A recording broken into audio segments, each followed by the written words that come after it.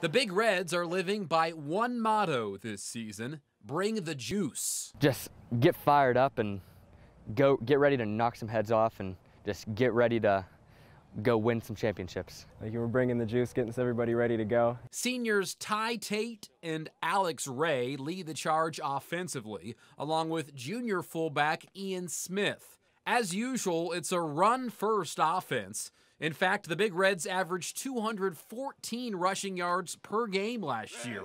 Tate is a dual threat himself in that misdirection scheme. He threw for 7 touchdowns last season and ran for 2 more. He's super athletic. The kid's arm right now is the best I've ever seen it.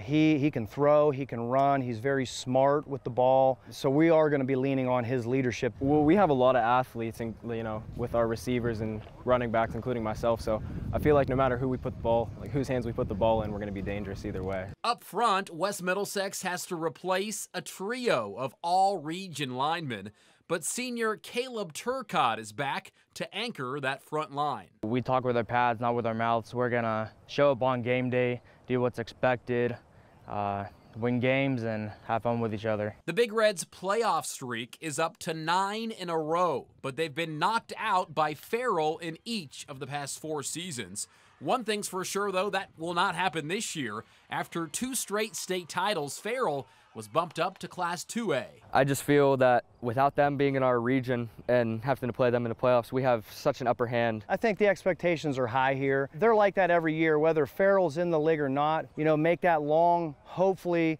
long run in the playoffs. So the Big Reds hope to take advantage of a Class A playoff picture without Farrell. However, the Steelers are still on the schedule. That's Week 6 here at home.